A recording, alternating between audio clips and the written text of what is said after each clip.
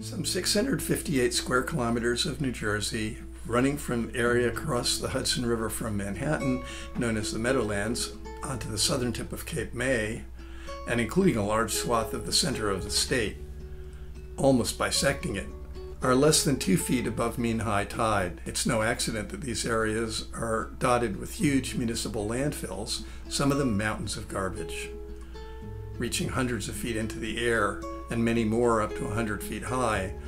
A dozen or so of the largest sit in New Jersey Meadowlands, a vast tidal wetland and estuary at sea level.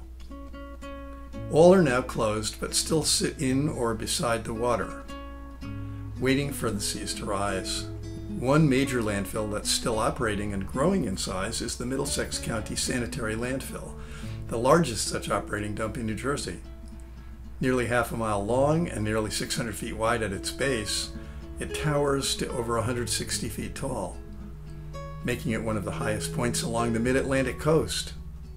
Sitting right on the edge of the tidal estuary of the flood-prone Raritan River, with wetland reeds growing right up to its base, it's slated over the next decade to reach 220 feet as 700,000 tons more of trash and garbage get piled on each year.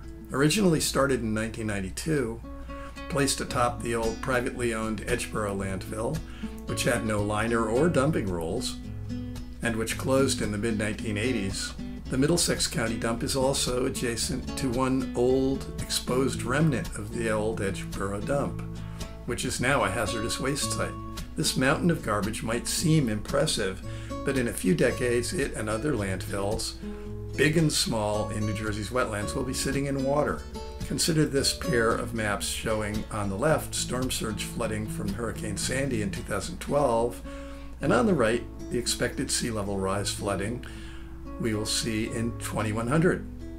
I'm Jeff Tittle, director of New Jersey Sierra Club, and I'm here at the Edgeboro landfill because it's one of the largest still active landfills in New Jersey.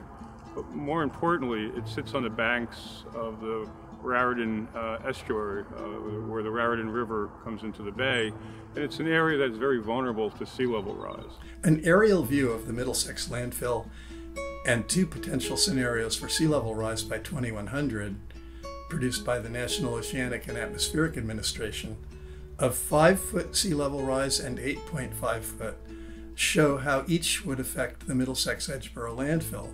A NOAA study suggests, however, that planners should use the 8.5-foot estimate in their coastal planning, including for landfills. That extreme scenario looks increasingly likely as atmospheric carbon continues to soar. The light blue on the map shows the water at high tide. But as the Sierra Club's Jeff Tittle notes, that doesn't count storm surge. This area here got hammered during Hurricane Sandy, where a wall of water came up the bay into this area. Landfills in general take in a lot of materials, not only garbage, but household chemicals and products, everything from medicine to paint cans, bleach, household cleaners, and other things. And so you really end up getting a witch's brew inside the landfill. But when you're in a flood-prone area, the chances of a wall of water going over the berms and going into the landfill get higher and higher each year. And yet we're unprepared, because if there's a heavy storm, they could wash out what's in this landfill and send it into the communities around here.